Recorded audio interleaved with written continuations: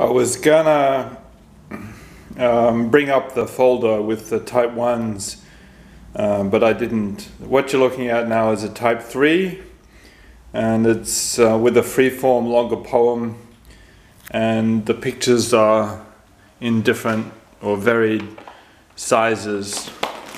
Here's another one. There's a lot of cropping and placing with these ones.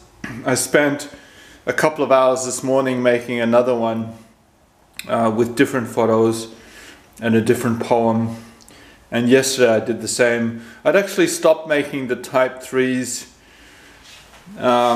for a while, but I came back to them because I said that I had pause. So this happens often. I say something and then immediately I contradict it and do exactly the opposite.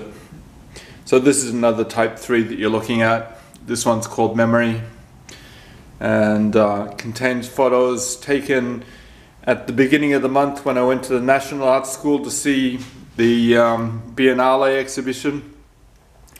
So I've cropped and positioned them. There's one photo here which is just in the street outside on Oxford Street.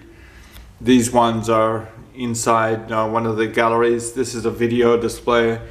This is a detail of this larger lino cut, and this is a photo of markings on the pavement down near the city. And over here you've got some type 4s, and these are type 2s. So I showed this one about Mile Creek Massacre to the Sydney Friends, which I'm part of, Sydney Friends of Mile Creek, and they all read it, which was really good, getting some feedback. I haven't showed this. I've showed this to one person. This one I'm not really happy with. I think it's a little bit busy and the poem's too small. So I want to change that at some point, but not immediately. These are type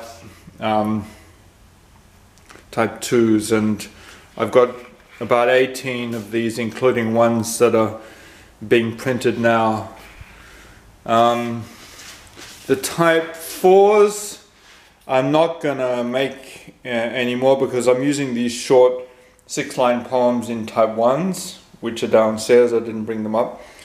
But I've got about 16 of these type 4s, and I'm sort of happy with these, but I'm not going to make any more at the moment. I might, of course, since I've said that I'm not going to make any more, I might actually get back to making them at some point in the future.